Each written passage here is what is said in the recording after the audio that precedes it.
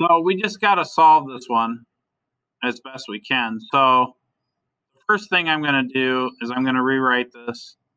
I'm going to say 8 times the quantity 6x minus 7 is less than 5 times the quantity 9x minus 4. What do I do next, guys? What do you think?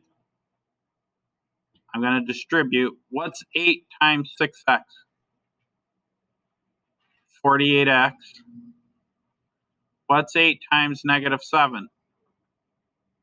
Negative 56. Over here, what's 5 times 9? X. 45x. And then lastly, what's 5 times negative 4? Negative 36. So I'm going to just do like I normally do. I'm going to subtract 45x from both sides.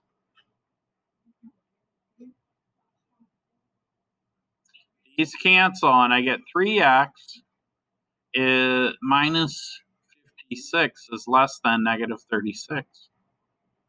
Next, I'm going to add 56 to both sides.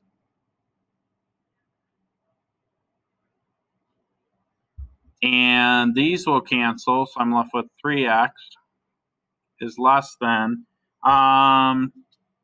56 minus 36 is a positive 20. Did I write everything down right?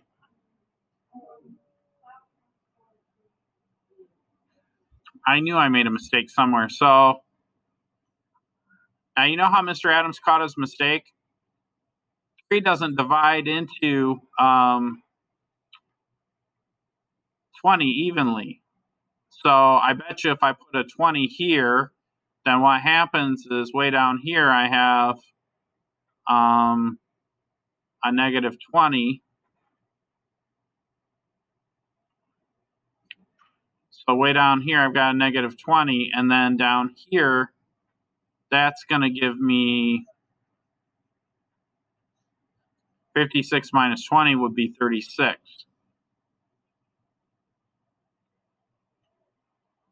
And 3 does go into 36. So this divided by 3 and this divided by 3, I get x is less than 12.